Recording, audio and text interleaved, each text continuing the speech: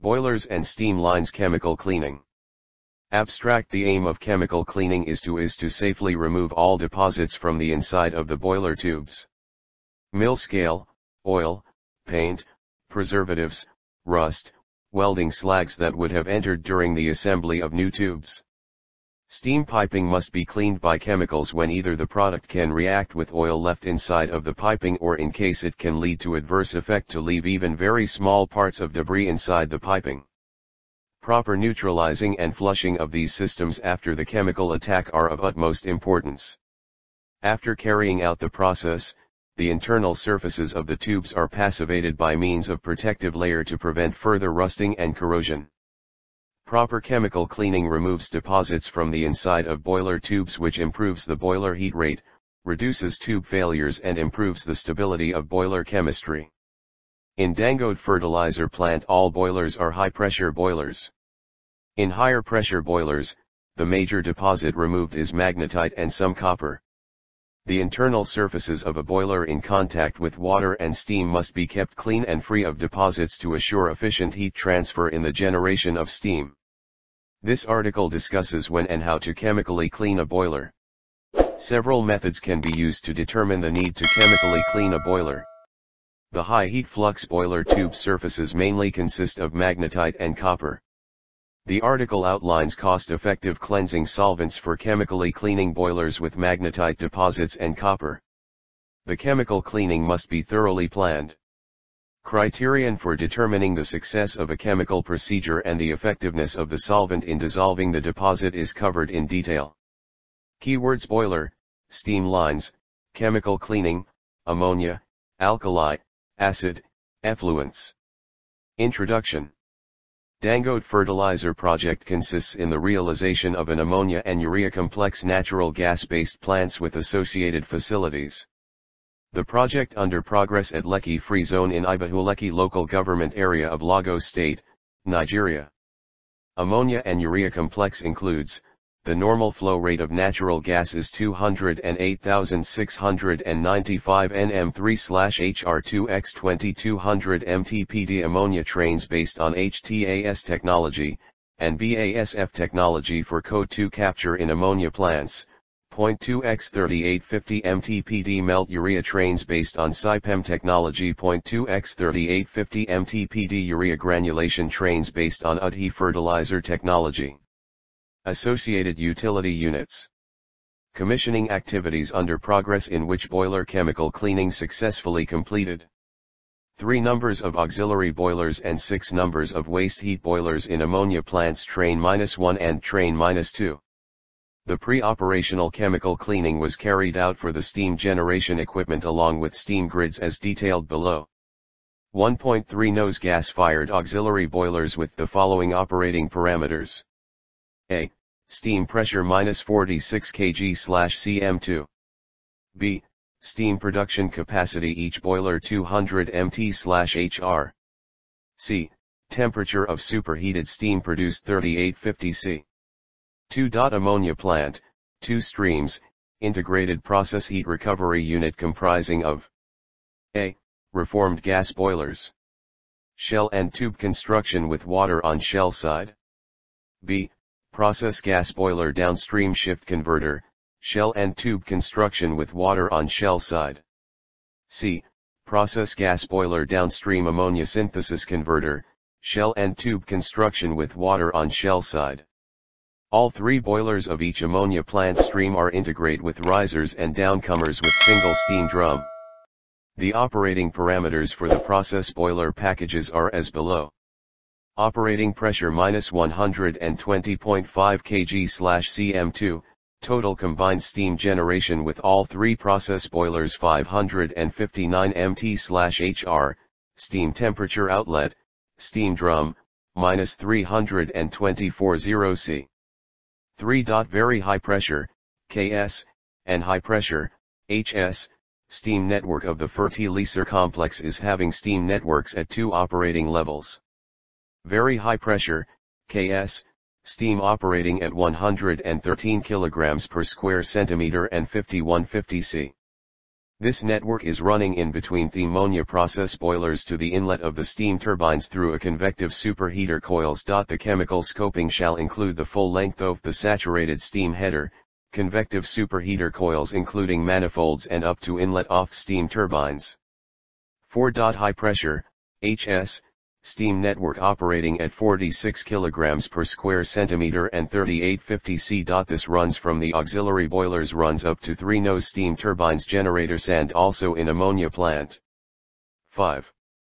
Brief description of the plants. In ammonia plant, ammonia is produced from synthesis gas containing hydrogen and nitrogen in the ratio of approximately 3:1. Besides these components, the synthesis gas also contains inert gases such as argon and methane to a limited extent.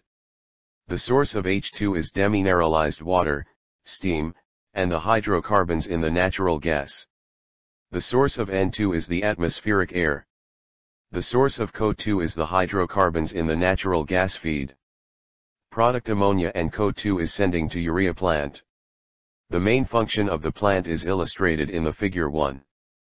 The hydrocarbon feed is desulfurized to the ppb level in the desulfurization section. The desulfurized hydrocarbon feed is reformed with steam and air into raw synthesis gas, process gas. The gas contains mainly hydrogen, nitrogen, carbon monoxide, carbon dioxide, and steam. In the gas purification section, the CO is first converted into CO2. Then the CO2 is removed from the process gas in the CO2 removal section. The CO and CO2 residues in the gas outlet of the CO2 removal unit are converted into methane by reaction with H2, methanation, before the synthesis gas is sent to the ammonia synthesis loop. The purified synthesis gas is compressed and then routed to the ammonia synthesis loop, where it is converted into ammonia. In order to limit the accumulation of argon and methane in the loop, a purge stream is taken. The liquid ammonia product is depressurized, during which the dissolved gases, letdown gas, and inert gas, are flashed off. The complex contains 3 numbers of auxiliary boilers, includes boiler feed water preparation for boilers feeding and for steam desuperheating, very high pressure steam, KS, high pressure steam, HS, and low pressure steam, LS, generation and distribution, plus a dedicated steam subnetwork, inside urea plant only, condensate system, and steam power generation system. The system has been conceived considering the maximum reliability and to allow the operation of plant on full range of ambient conditions. The steam system network for each plant is independent and it can be segregated. 2 independent very high pressure steam header are provided, one for each ammonia/urea train, and, similarly, 2 independent high-pressure steam header are provided, one for each ammonia/urea train, with the possibility of interconnecting. Very high pressure, KS, steam is produced in the waste heat boilers, ammonia process, at the following conditions. Normal pressure, 112 kg per square centimeter, G. Normal temperature, 515 degrees Celsius. Design pressure, 128 kg per square centimeter, G. Design temperature, 530 degrees Celsius. The main users of KS steam in normal condition are here reported. 1 synthesis gas/recirculation compressor steam turbines. 2 ammonia compressor steam turbines. 3 CO2 compressor steam turbines. The KS header is dedicated and limited to ammonia plant. High pressure, HS, steam turbines, ammonia compressor steam turbines, and synthesis gas/recirculation compressor steam turbines, produce HS steam by discharging to the HS header. NH3 compressor turbines are back pressure type, exhaust going to the high pressure network. Syngas compressor turbines are condensation type, extracting steam to the same HS network. The produced HS steam delivered to the high-pressure steam grid together with the steam produced by 3 100% auxiliary boilers are available for the other turbine users, STG generators, process air compressor turbines, and for process steam makeup requirements, urea and ammonia plants. HS steam production/consumption depends on the working condition of complex, i.e. running condition of ammonia/urea plants and the associated power requirement. 1. High pressure steam is produced at the following conditions. 2. Normal pressure, 45.5 kilograms per square centimeter, G. 3. Normal temperature, 385 degrees Celsius. 4. Design pressure, 48/FV/kg/cm2, G. 5. Design temperature, 415 degrees Celsius. The total power requirement of the complex is produced by 3 steam turbine generators. The capacities of STGs cover the power requirement of ammonia unit, urea unit, and granulation unit plus utility facilities. Each steam turbine generator produce approximately 41 MW, rated point, at 11 kV, island mode. STGs use HS steam as motive fluid and work at the following operating conditions. 1. Normal inlet pressure equals 44 kg per square centimeter, G. 2. Normal extraction pressure equals 4.0 kg per square centimeter, G. 3. Maximum exhaust pressure equals 0.2 kg per square centimeter, A. Why required chemical cleaning? Lines and equipment cleaning is intended to eliminate welds, rods and slags, abrasive dusts, oxides, grease and in general other substances which might impede the normal unit operation or damage the equipment, valves, pumps, compressors, turbines, etc.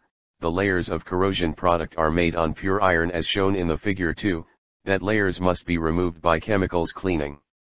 Chemical cleaning of boilers. Preparation of temporary circuit. The cleaning carried out by circulating the specified chemical solutions in the specified sequence and conditions. Temporary piping, pumps and suitable capacity, fittings, flanges, tanks, gaskets, heating arrangement, valves, test coupons, spares, laboratory facilities with all accessories required for conducting tests during cleaning operation, chemicals and safety accessories for operation, personnel etc., made available at site prior to cleaning operation. Quantity of chemicals required calculated based on the hold-up volume of the temporary circuit. Material and method. All chemicals used for chemical cleaning was inspected on receipt. Method for transportation of materials, storage, checked as per material safety data sheet. The batch/lot no, expiry date of chemicals was verified with batch certificates. Temporary boiler for heating/heating tank/mixed tank, capacity 20 cubic meters. Circulation pump, capacity 200 cubic meters/hour, head, 50 m. Temporary wastewater pond, 2,200 cubic meters. Potable analytical laboratory, pH meter, conductivity meter, turbidity meter etc. Balance and test coupons, gauges, temperature, pressure, level, necessary pipes for fabrication of temporary circuit, necessary valves, flanges, bends and gaskets, tool and tackles, all required personnel protective equipments, hoses, bolts, nuts and gaskets, air compressor, electricity or diesel generator, diesel fuel, consumables, scaffolding where required, wastewater tanks, HDPE sheets for wastewater tanks. Provision was made to establish a circulation path through the steam generating section. Integrated chemical cleaning for high pressure and medium pressure headers, considering one as the feed header and the latte as return header within ammonia plant, having a separate cleaning loop for the medium pressure header from auxiliary boilers to steam generators and yard piping. Hook up temporary piping to these connection points. An external circulation pump required to circulate the chemicals through these steam generators and steam network in separate circulation paths. Provision also made for the necessary atmospheric vent lines, sampling connection with valve which was installed and appropriately tagged. As per figure no 3, all pressure parts were carefully inspected for obstructions and the necessary hydrostatic tests were made. Chemical cleaning of boilers. The cleaning was done by circulation technique using external pumps in a single fill method. The sequence of the cleaning step, like degreasing, inhibited citric acid cleaning and passivation, is done in one single fill method. Each system was done in sequence in separate circulation path. The advantages in single fill method when compared to other multiple fill method is: 1. Reduce DM water quantity. 2. Reduce wastewater volume.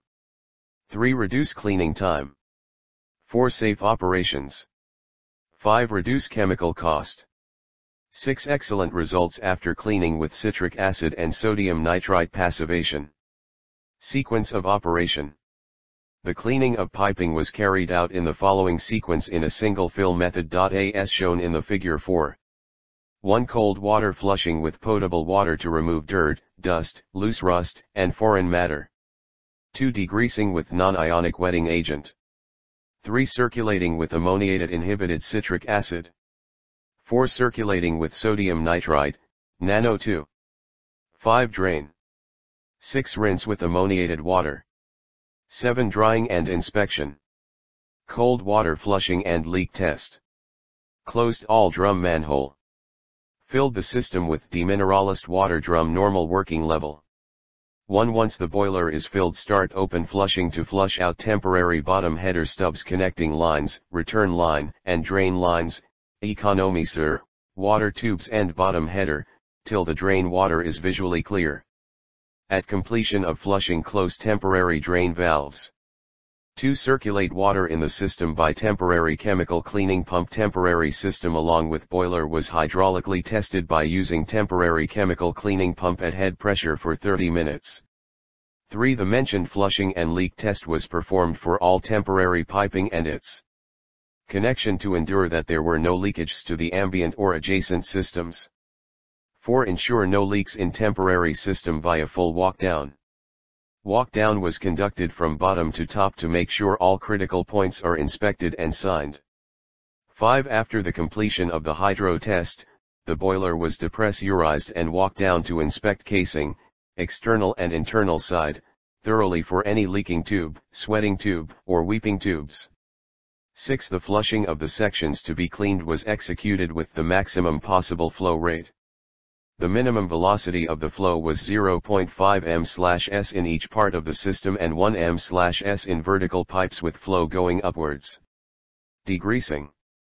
Immerse the piping in a caustic bath at a temperature of about 70-80 degrees C for a period of at least 30 minutes, depending on the condition of the material, to remove all grease, dirt, oil, or paint.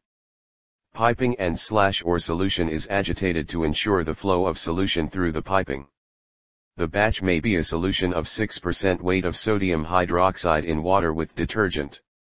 Remove piping from caustic bath and immediately rinse with cold water. For degreasing, added 4.6 kg per cubic meter of trisodium phosphate and 3.1 kg per cubic meter of bisodium phosphate. For passivation, fill the boiler with BFW using filling up valve up to normal. Ensure that passivation chemicals, hydrazine, is injected in the line between deaerator and boiler in order to treat also the economizer. The suggested concentration is 1.0 liter of hydrazine per cubic meter BFW. 1. The system was filled with demineralized water drum normal working level. Heated up the circulating water by temporary auxiliary boiler or heating system to approximately 65 OC, 70 OC. Insert to chemical circulation tank the desired chemicals.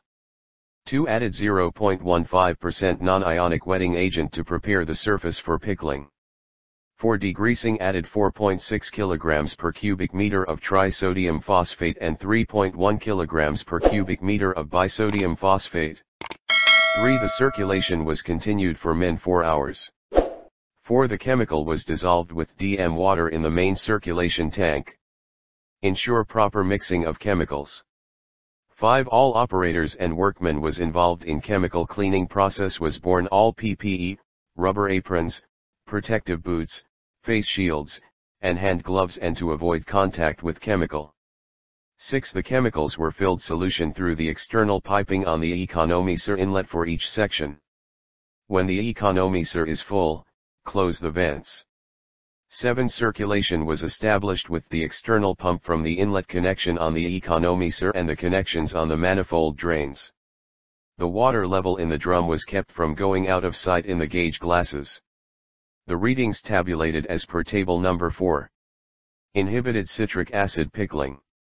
For inhibited citric acid pickling, the R.O water heated by electric heater up to 72-750 C in the tank, and then inhibitor added about 270 kilograms, citric acid also added to control the solution pH.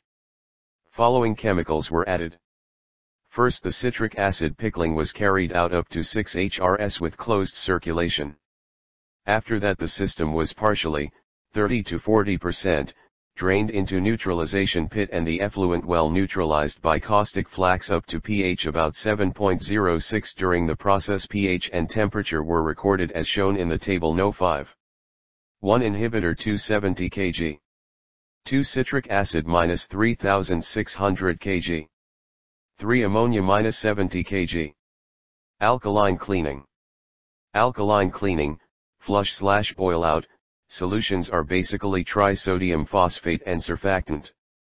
Trisodium phosphate concentrations typically range from 0.1 to 1%. Disodium phosphate and/or sodium hydroxide may be added. Sodium nitrate is often added when caustic is used, as a precaution against caustic embrittlement. Sodium sulfite is occasionally used to prevent oxygen corrosion. Although mill-scale removal is not one of the purposes of alkaline cleaning, the addition of chelating agents may remove enough mill-scale to eliminate the need for further chemical cleaning. However, where mill-scale removal is specifically desired, acid or chelant cleaning should follow alkaline cleaning. Commercial alkaline cleaning products may include chelants and other compounds specifically formulated to provide effective cleaning. Alkaline cleaning should follow procedures that boiler manufacturers furnish for their specific boilers. During cleaning, boilers are fired at a low rate, but not enough to establish positive circulation. Boil-out pressure is usually about half the operating pressure.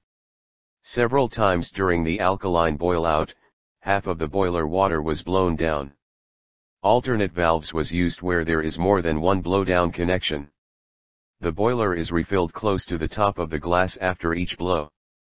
Superheaters and reheaters are protected by backfilling with a properly treated condensate. Each chemical cleaning stage was carried out for approximately 6 to 24 hr. When alkaline cleaning was completed, the unit is slowly cooled, the alkaline solution was drained to the disposal area and neutralized by acid effluent which was collected in acid cleaning steps, and the unit was flushed with good quality condensate. Flushing, with intermediate blowdown, was continued until flush water conductivity is less than 50 mos and phosphate is less than 1 ppm. Alkaline cleaning was repeated if organic or residual oil-based contaminants are found upon inspection of the unit. Ammonia and RO water rinse. System was filled with RO water and added ammonia about 20 kilograms, and flushing started again, added 20 kilograms ammonia, and system was continued. This flushing was carried out in open and spent collected and neutralized with caustic flux. During the process the pH were tested and tabulated in table No. 6. After that the system was fully drained. Spent ammoniated RO water solution was neutralized with sulfamic acid. Neutralization of spent citric acid and passivation solution. Date and time, HRS. pH neutralization pit. Remarks. Passivation. To minimize deterioration of the active surfaces produced by acid cleaning, a final passivation stage is an essential part of the overall cleaning process.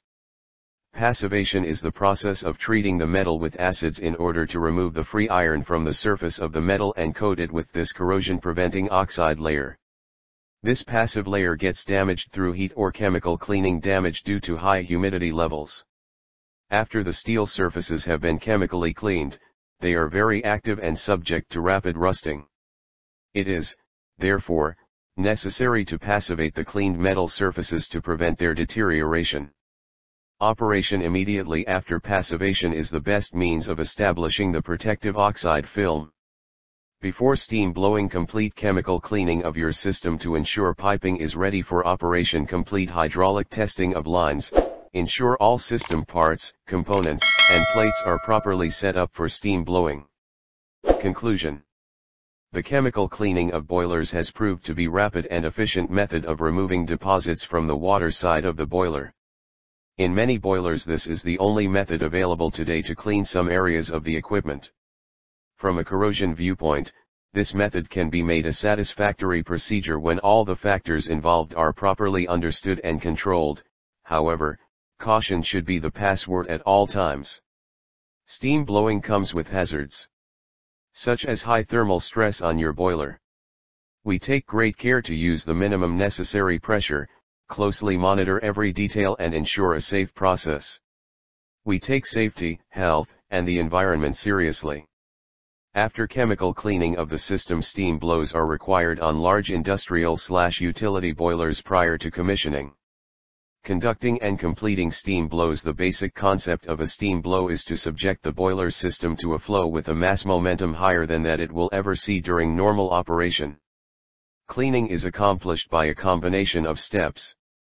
For some boilers it may not be necessary to use all the cleaning steps, since the degree of contamination will vary from one boiler to another.